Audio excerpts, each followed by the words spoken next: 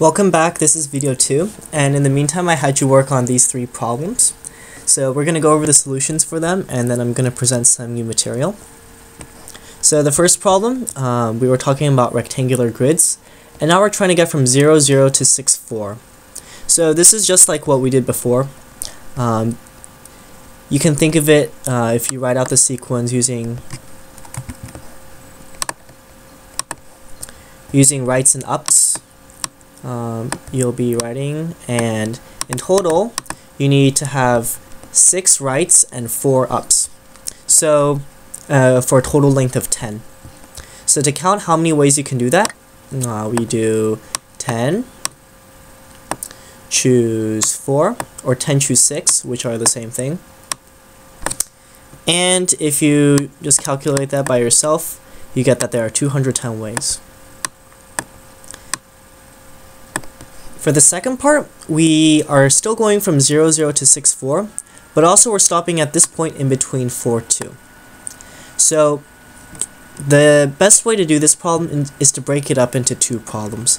First, we want a path that goes from 0, 0 to 4, 2. So for that, we need to go right 4 and up 2. So that's a sequence of length 6. 6 choose 2. And then we want to go from 4, 2 to 6, 4. Which is going right 2 and up 2. So we multiply that by the number of ways to do the second part, which is 4 choose 2, if you think about sequences. And then 6 choose 2 is 15, and 4 choose 2 is 6. So that gives us 90 for the second part. And finally, problem 4 is leading into what we're doing next. So if you have a blue urn and a red urn, and you have 10 identical balls, you want to drop all the balls into one of the urns. Well, notice that in the blue urn, you can have anywhere from 0 to 10 balls. And once you have, so it can be anywhere from 0 to 10. And once you've determined the number of balls in the blue urn, it immediately determines the number in the red urn. So because it can be any number from 0 to 10, the answer for problem 4 is 11. So that's those 3 problems. Now we're going to move on to a slightly harder version of this number 4. Okay. So here we have a blue urn, a red urn, and a yellow urn. Oops. And we have 10 balls just as before. So now notice that we can still say that in the blue urn there's anywhere from 0 to 10 balls, but once we do that, it doesn't fix what happens to the red urn and the yellow urn. So it's a little bit complicated what we should do. But let's just say, let's take an example. So in one example, the blue urn could have 2, the red urn could have 4, and the yellow urn could also have 4. And let's write out another one. So this one could have 5, 2, 3. And just to clarify, if it's 5, 2, 3 and 5, 3, 2, those would be 2 different possibilities because these 2 urns are different colors. So we can clearly tell if the red urn has more than the yellow or vice versa. And as one final possibility, we could have 0 balls in the blue urn, 6 balls, and 4 balls. So just keep that in mind. So what we're going to do, just like we did in the previous problem, is form a bijection.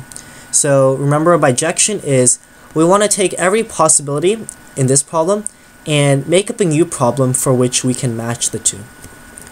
So by the way, this is called the balls and urns problem, and it's pretty famous. If you look online, they will talk more about how you can, or just talk more about it because it's very famous. So the technique the technique most people use is called stars and bars. So basically, it's saying that we take every balls and urns problem and turn it into a stars and bars problem. And so I'm going to show you how to do that. What we're going to do is, in this case, we're going to have 10 bars. and the 10 bars correspond to the 10 tennis balls that we put in.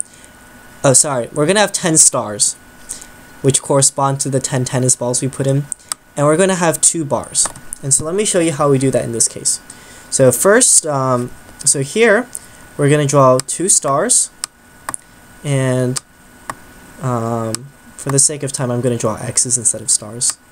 I'm going to draw a bar, draw 4 stars, draw another bar, and then draw 4 more. So you can probably see already how this drawing is referring to this way of putting tennis balls in. First we have 2, so the bars basically separate between the different urns. So we have 2 stars, 4 in the first, 4 in the second, and 4 in the last one. Similarly, in this one, the drawing would be 5 stars, and then we draw a bar, and then we draw 2 stars, and we draw a bar, and then we draw 3 stars. Now the last one is a little tricky, so in this case what it looks like is first we start off with a bar, and there's nothing to the left of the bar because there are no balls in the first urn. Then we draw 6 stars,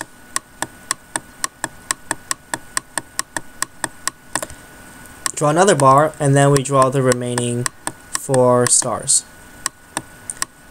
So what I hope you see is that everything, every possibility of putting balls in can be drawn as a drawing of 10 stars and 2 bars. And furthermore, any drawing of 10 stars and 2 bars can be converted back into a way of putting balls into the urns. So what this allows us to do is say that to count the solution to this problem, we can just count the solution to the stars and bars problem. So what is that? Well, we have a sequence of 12 items, and 2 of those are bars. So we can just do 12, choose 2, and that gives us 66. So what we've done with this bijection, this matching between the 2 problems, is we've turned this kind of confusing problem into a very easy problem of just how you write out a sequence and how many different sequences there are. So that's the beauty of bijections. And now I'd like you to take a look at the remaining problems in this section. So work on problems 6, 7, and 8, and check those answers with the answers I have below. And once you're done, come back for the next part.